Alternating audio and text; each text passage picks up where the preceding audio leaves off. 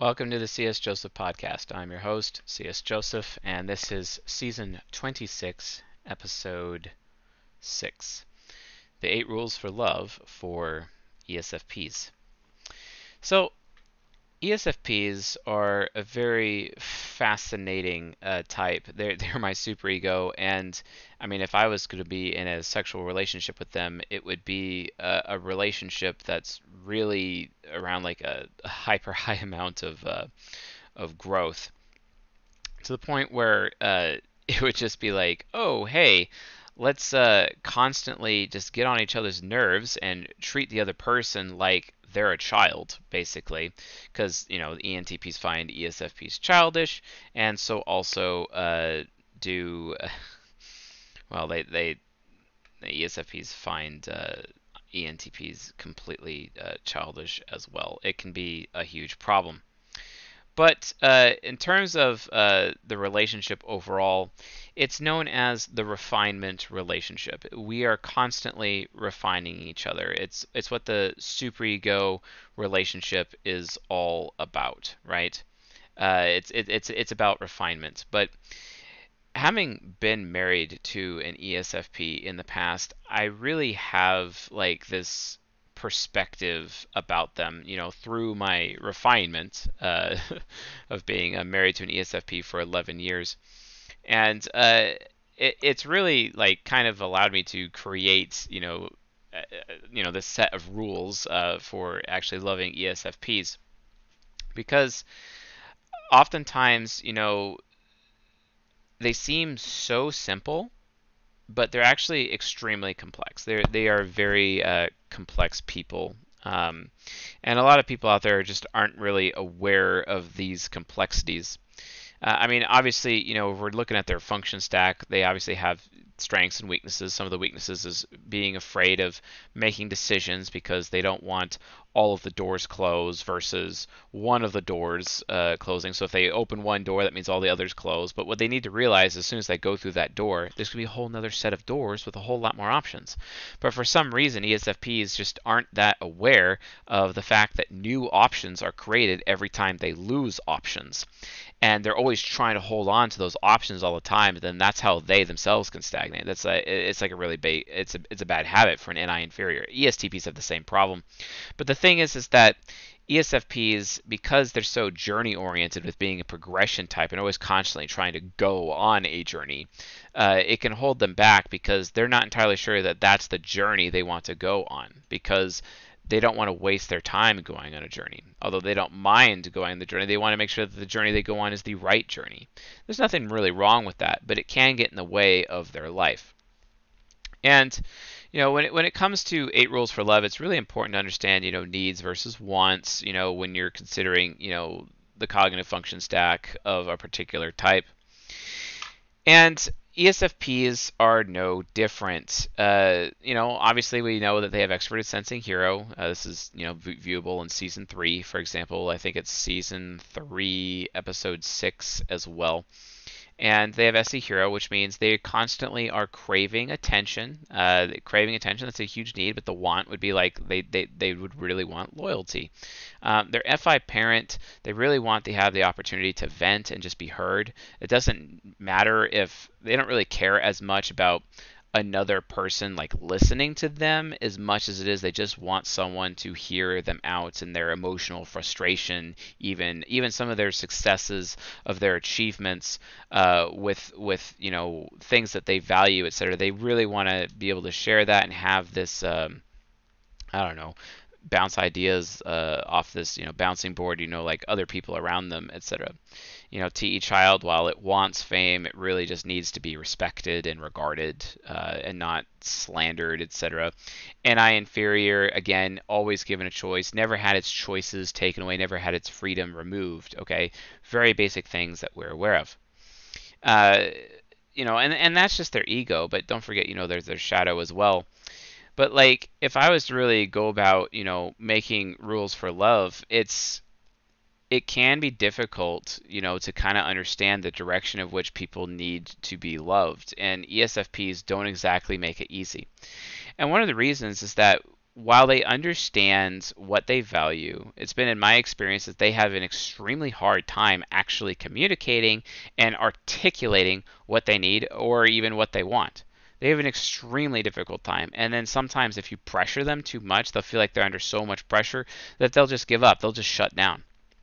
So it ends up becoming like this huge pressure management system when it comes to ESFPs because they really do buckle under pressure. As much as ESFPs, especially ESFP men, like to look strong, like to look like the head honcho or the alpha or the chief of the village or all this, they're really just a paper tiger in those cases because the reality of the situation, while that's how they look, they really do buckle under pressure because they're more willing to give up than most of the other 16 types on certain things, on even potentially most things, unless they intrinsically actually insanely care about it, or they know that it is a responsibility that they're taking on, like for example raising children, that they're just not going to give up on because from their point of view there's no choice. They don't have a choice, right? And it's difficult to really differentiate, as to what level of growth an ESFP is actually, undergoing in that stage of life. That could be a huge problem. But in general, though, like when it comes to like 8 rules for love, there are basically 8 rules that you can follow when it comes to ESFPs, and from there, it will give you like general success in relationships, general success. So the first rule, and I'm trying to like not be as long-winded in these other episodes, because we've gotten a huge amount of complaints about these being very long-winded, and I totally understand. But the first rule is that like make sure that you are healthily leveraging your own attention, because ESFPs crave attention. They need attention, and sometimes they also need you to be willing to drop everything you're doing right then and there and just stop for a second and just hear them out. And that kind of combines with the second rule of like make sure that they are always heard. You give them an opportunity to vent. Because here's the thing is if you really take away their voice, they're definitely going to take away your voice. And if you're with an ESFP, you're likely a TI user. And ESFPs are very good at tuning you out. They're very good at gosh, what is it? Just kind of like ignoring you. They're extremely good at ignoring you. They're like, yeah, whatever, and they're just going to go on to their own little mental world after that, or just completely mentally retreat away from you. You don't want to find yourself in that situation. And one of this, so really, the first rule is like provide your attention, but then also like mix in some demonstrations of loyalty while you do it. They really do need somebody to just kind of stop what they're doing for a second, and they need the ability to come into a room and interrupt you or whoever they're in a sexual relationship with and interrupt that person to cause that person to just stop what they're doing and be interrupted at that moment so that they can basically tell that person how they feel about something. It could be a success or it could be venting about some negative thing. It doesn't matter.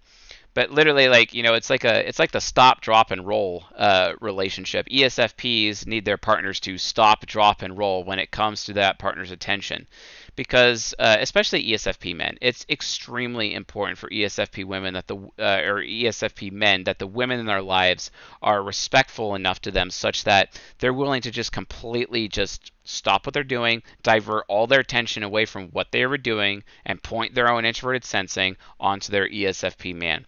And their ESFP man needs to know and feel that they are receiving all of her attention.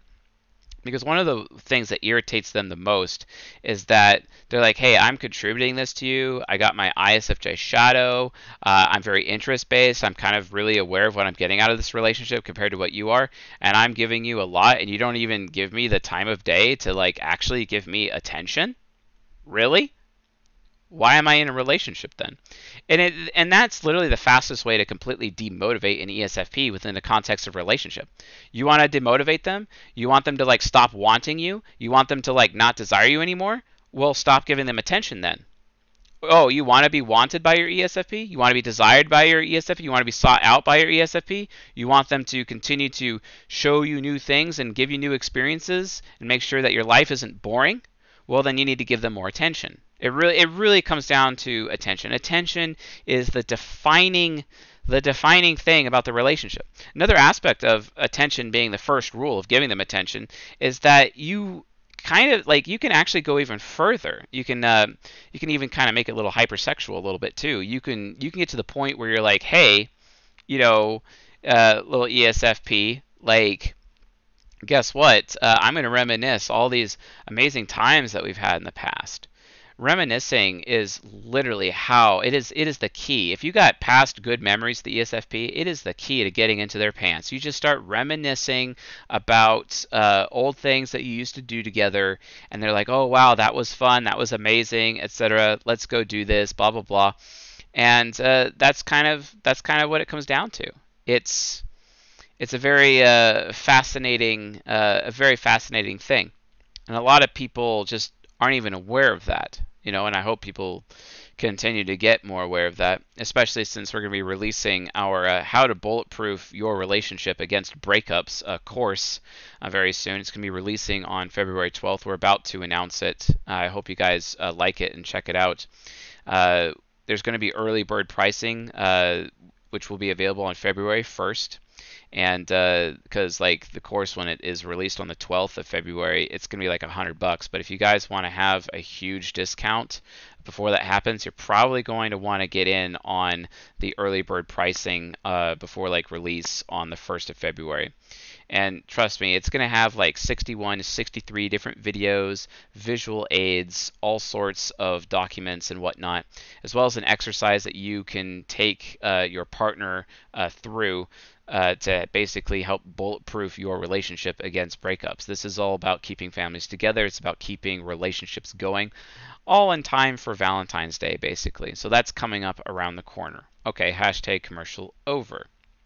So again, with attention, just remember you can always accentuate the attention, by adding in some reminiscence and reminiscing about past times, and especially if you want to go sexual, you start reminiscing about good sexual memories that you've had, that you have shared with the ESFP, because that is like the fastest way to make an ESFP horny. Like, oh my God, like that SC hero in its optimistic mode, like they just can't help themselves. They're just like, oh, you know what I'm saying? So that's the first rule. The second rule for love is, obviously we've been talking about them being heard, but really the thing is that you have to understand that their FI parent it's still pessimistic, and it's a lot easier for them to identify what they don't value versus what they do value over time. And you really need to present what you think is true to them in a way where it gives them an opportunity to decide for themselves whether or not they actually value what you're saying, which means you have to be willing to listen to their feedback. Actually, more like hear their feedback. They need to felt that they have all of the room in the world to provide you feedback, positive or negative, enabling or disabling, it doesn't matter, to you, and that you can take it, and that you'll actually spend time thinking about it. Like, you'll actually understand, like, because they're not going to share something that's very important and very integral to them, the things that they value the most. They're not going to share that with you unless they understand that you're actually going to provide strong consideration for it. It's a really, really big deal. And sometimes, though, it just gets, regardless of how silly, because sometimes, let's be honest, like, ESFP feelings can be completely silly. ESFP feelings can be entirely unfair and unfounded consistently. Oh my God, it's crazy. It's horrible. It's life. But the reality of the situation is it's a thing. It's just how they are. And if you don't have the patience to sit there and allow them to actually share their values, even if they're ridiculous, and you're not going to like make them feel that way, then they're going to have nothing to do with you. So like, you really have to, when they're sharing with you about what they feel about something, you're going to have to sit there through the entire process. It's already hard enough for them to like figure out what they want to articulate anyway, because they have TI trickster. Articulation is extremely difficult for an ESFP. Do you think an ESFP is actually very capable at public speaking? Very few of them are. And there are some that are very good at public speaking, but there's very few of them who are actually good at public speaking. So it's a really, really big deal that if they're going that if they're going to bother to articulate to you, their partner, how they feel, that you need to be ready to take it on and actually take it in and actually, realize, okay, this is what this person values. But at the same time, you also need to be ready to present them the choice of potential other values that they could consider as well if you want to offer a counterpoint. But here's the thing. Rule number 2 is all about being able to take their feedback. And sometimes their feedback can be extremely scathing. It's an FI parent. It's going to parent you. And their feedback can be really scathing. And that's one of the things that I actually regret about my first marriage, is that I completely violated Rule 2. I completely violated it. Had I known this, I would have behaved things very differently. I would have actually known that when she was actually articulating how she felt about something, that it was a really big deal. And I shouldn't have just TI parented her and seen her as this like really childish person, like, oh well, your feelings are unfounded, your feelings are unfair, your feelings are ridiculous. Why am I going to bother listening to you?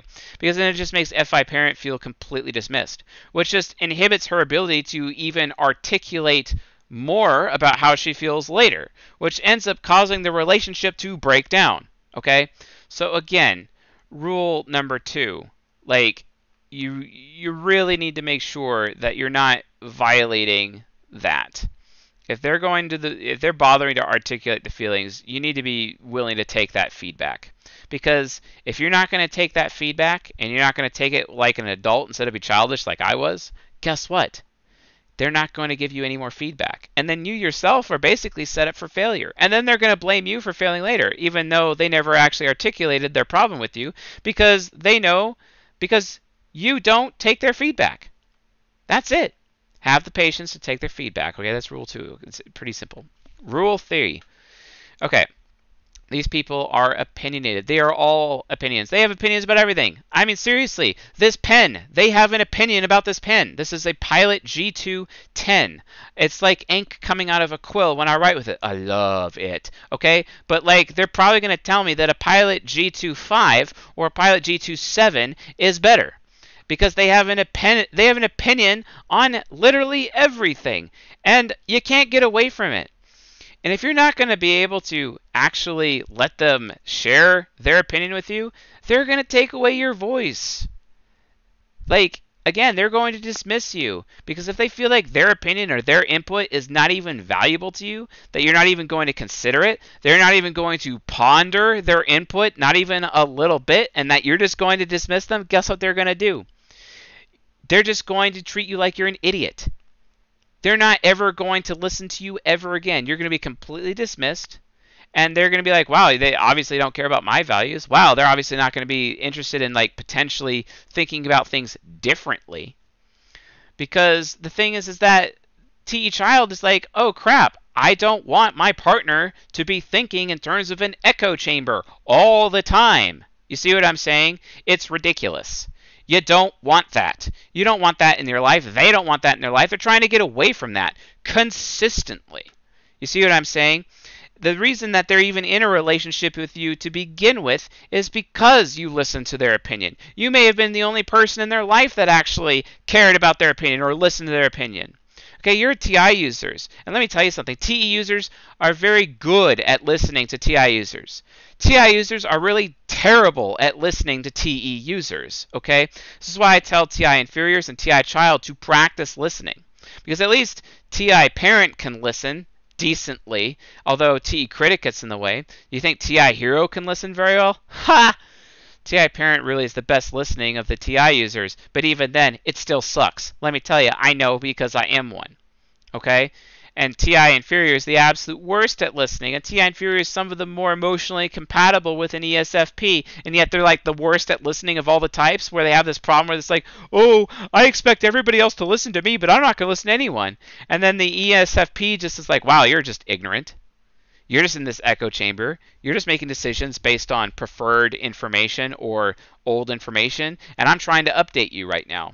What the hell is your problem? Get out of your freaking comfort zone.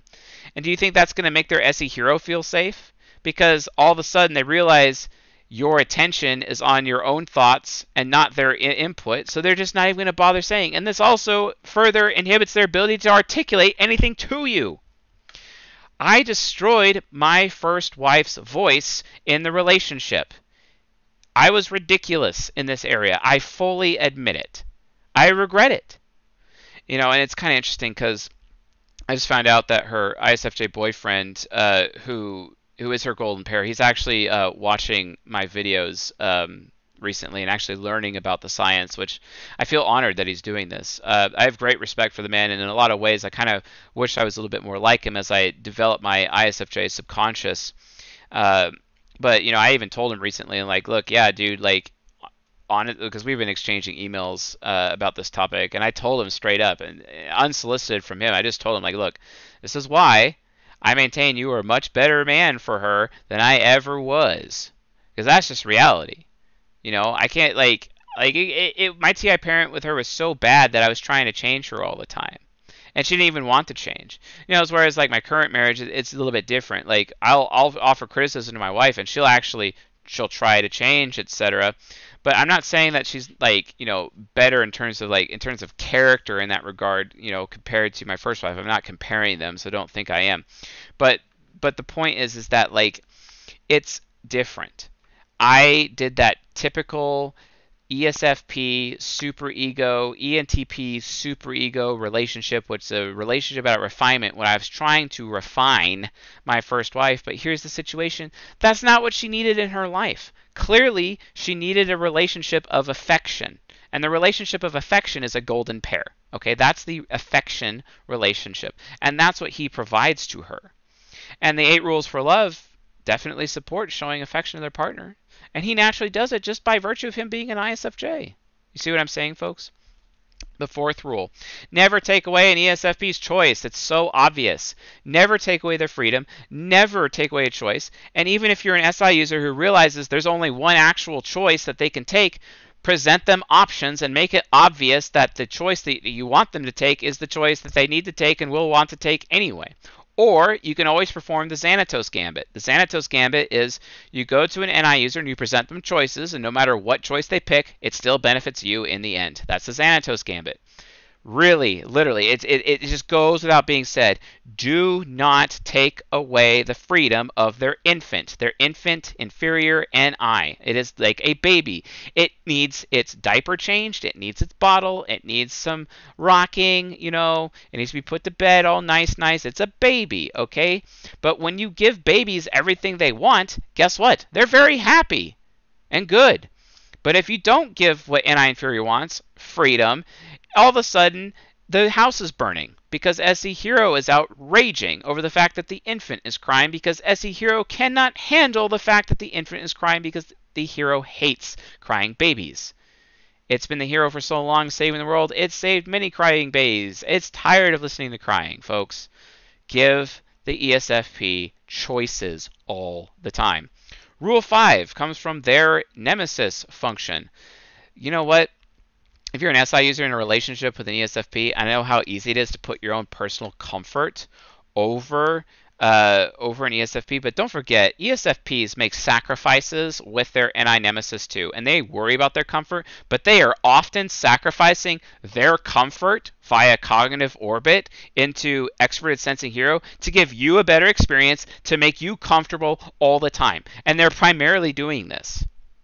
So if you actually think about it, they're technically sacrificing their comfort more for you than you realize. Okay? That's like a problem. Or is it? Like, you see what I'm saying? Look, folks, if you're an SI user, you need to be willing to at least sacrifice your comfort and be willing to share your comfort with an ESFP. Share your own comfort. That's rule 5. Be aware that they need comfort too. They need comfy too. They need clean too. They're just not really good at it. Good luck training an ESFP to turn a light off when they leave the room, or shut the door when they leave a room, or put their clothes in the hamper, or or don't leave a mess in the bathroom. Like, they need comfort too. They need help, and this is why they're supposed to be with SJ types, because SJs are all about servitude, and SJs clean all the time, and it really helps relieve a lot of the pressure that the ESFP is. If the ESFP ends up feeling responsible for an insanely dirty environment and they're just making it dirtier by the minute, that pressure is going to get to their heads and then they're just going to explode. or they're going to actually shut down, more accurately. They'll just shut down and just give up and throw their hands up, and everything's just going to get worse. And then you yourself, the SI user, is going to get even more uncomfortable. Then you're going to start blaming them, and it's just going to turn into a devolving cycle that's just going to destroy your relationship. You can't do that, okay? Remember, they need comfort too. They also worry about the past, and they become very nostalgic. And like I was saying previously, when it comes to giving them attention, this is an area where you can reminisce. And by reminiscing and making the hero happy because of cognitive orbit, the fifth function, their SI function, will become happy too. That's all you got to do. It's pretty easy, like extremely easy. Like there's no issue there. Moving beyond that, though. Let's move beyond. The next rule, and this is their FE critic. Be honest about what you actually value. Now, like if you're an ISFJ, their golden pair, this is really hard because ISFJs are very good at being aware of what they don't value, and it's very difficult for them to be aware of what they actually value because they're constantly trying to not worry. But don't self-deprecate so much around the FE critic. It'll just piss them off because ESFPs see their partners as investments and they want really good return on investment. And if you're being self-deprecating around them, it's like, wow, you just completely ruined and wasted all of my investment in you. Great.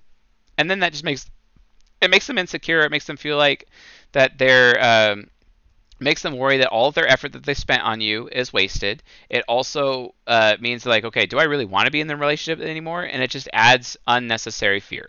Okay?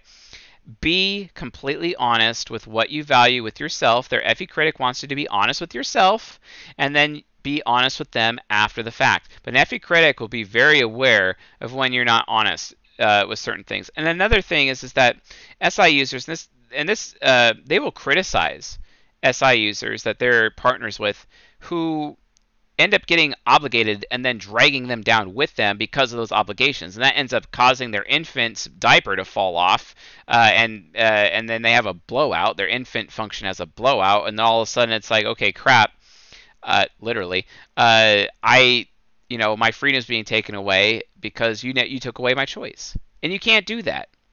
Be honest with yourself in terms of what you value. If you don't know what you value, talk to them about it. Make use of their FI parent. They will help you find what you value because they will tell you what they value and why and how and what they value. They'll tell you they'll communicate with you. And it also helps them practice articulation so that they become more articulate in the process. And then if you adopt those values, guess what? Their FE critic is not going to have that much problems with you. So if you don't know what your values are, so the rule is share your values. If you don't know what your values are, talk with them about their values and consider adopting their values, because then the FE critic is not going to be there.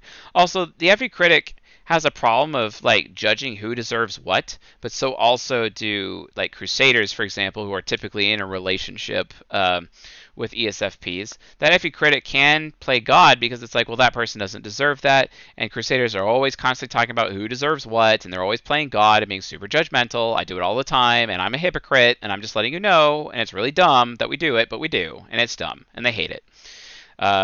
My first wife hated it. Yeah, don't blame her. So, but that's the thing, right? Like, you really just got to get into that mindset of like, be honest with your value system. If you don't know what your value system is, I don't care if you have FI Trickster, you need to figure that out. That's why you have FE functions. If you're in a relationship with a partner and you're an FE user, use your FE function. Everyone has an FE function. You're just going to have to learn how to use it. I don't care if it's an FE demon. Not that an FE demon would be in a relationship with an ESFP. I mean, maybe an ESTJ would get with an ESFP because that's the benefactor relationship. That's the relationship that's based on trust, basically. So if they're ever lacking in trust in their life, they'd want to have a trust-based relationship, and that would be the benefactor relationship. But that can happen. But again, you still have to be working hard to really meet that FE critic need, because here's the thing. FE critic will oftentimes see that it itself is being taken advantage of. It's one of the reasons why they're so interest-based. Even the ENFP, who also has FE critic, they also feel like they're being taken advantage of. And that can be a huge problem too. You have to be aware of that distinction and that dichotomy. You don't want to be that person, okay? So make sure you're aware of that. Make sure you're staving against that. So be honest about what you value. And if you don't know what you value, then find out what they value and determine whether or not you're going to adopt their value system. And if you don't like their value system, tell them that so that they can change their value system and then adopt that standard. That's all it is. Otherwise, they're going to feel like you're taking advantage of them or that their investment in you is an absolute waste. You want to prevent that. Trust me. The next thing is the next rule, which is pretty obvious. Don't ask an ESFP what they actually truly think. Don't ask them to know the truth. They're only going to talk about their beliefs, and obviously respect their beliefs, but just don't put that pressure on them. They're not there to think for you. You hopefully are a TI user. You need to learn how to think for yourself. And if you're not a TI user, you need to get, and you're in a relationship with an ESFP, you need to get other TI users in your life that you rely to ask what they think about things and pick their brains. Don't try to pick the brain of the ESFP because you're just going to end up causing them to feel stupid, which is what you don't want them to feel. Like that also could potentially destroy the relationship. Don't do that. Don't ask them what they think. Just ask them what they value or ask them their opinion and literally change your language. Always when you're asking them, hey, do you value this? Or hey, what's your opinion? Never say the words, what do you think about this? That's their job. They're going to ask you what you think, and you need to respond with I think, even if you're an FI user. And you would naturally say, I feel this, or I value this. You need to change your words for them and instead say, well, I think this, even though you're really saying I feel this because you're an FI user. Pretend to be the TI user. It's all about emulation, folks. You got to emulate with these people, okay? You have to emulate with anyone that you're in a sexual relationship with. That's just reality, okay? You have to be able to meet that need because they don't know what they think, and you don't want them to feel stupid. Sometimes they feel huge shame over being TI trickster and not being able to finish a thought in their head because they're just another starter type and having a hard time finishing anyway. Pay attention to that. And then the final rule. Do not make your relationship or do not state what you want. Okay? Don't tell your ESFP what you want because as soon as you tell them what they want, they will naturally make sure you don't get it. Always hide what you want. Always hide your intentions away from the ESFP and know that they don't know the difference between actions and intentions. They have no clue. They literally have no clue because to them actions and intentions are the same because every time they intend to do something, they do it. So from their perspective, there's no difference. But to an SI user, there's a huge difference between intent and action. But they're only going to judge you based on your actions anyway. So you talking about intentions doesn't mean anything to them because any demon will just eat it alive. They don't care about what you want. So stop talking about what you want. Instead, just talk about what you need, right? Make it about needs and even kind of slip in some of your wants among the needs and make it and give them reasons why you need this, even though you really want it and you know deep down it's a want, but make it about what you need because that engages their SE hero while getting away from their expert intuition demon that will basically destroy all of that. You don't want that, folks. You absolutely need to just stay away from that entire thing. Like that demon will eat you up. It will spit you out. It will literally hate you. That is how you engage their hatred. Because here's the thing. If you're talking about your wants all the time around an ESFP, do you know what they're going to do? They're just going to naturally assume that you don't care about what they want. They're going to naturally assume that you're going to eventually take their choices away. And then that just makes them afraid. You want to make an ESFP insecure? You want to make an ESFP scared? Start talking about what you want all the time and make everything about what you want. And then eventually they're just going to hate you. And then they're going to feel like, whether or not it's true or not, they're just going to feel like that you don't care about their wants. And then they're going to start acting out. And then they're going to start punishing you with their ISFJ shadow for it. Punishing you for sharing all of your wants all the time and obviously ignoring theirs, even though you probably weren't. But you're just irresponsible because you don't know what you're dealing with because you don't realize that this is an expert intuition demon that doesn't give a damn about what you want. So don't talk about wants, talk about needs. And if you do have wants, make them look like needs. That way their SE hero is engaged and not their NE demon. You do this, I promise you, you'll be far more successful within your sexual relationship. You know, this is how you show love to your ESFP partner, and I guarantee you they will appreciate it for the rest of your life. Anyway, folks, found this lecture educational, useful, helpful, enlightening, all those things, please leave a comment below and leave a like. Trying to keep these a little bit shorter, maybe around 30 minutes if I can. I'm trying to do a 30-minute standard from now on. It's just, or lower, just so bear with me, folks. But hopefully this content really helped you out. So thanks for watching, folks, and I'll see you guys tonight.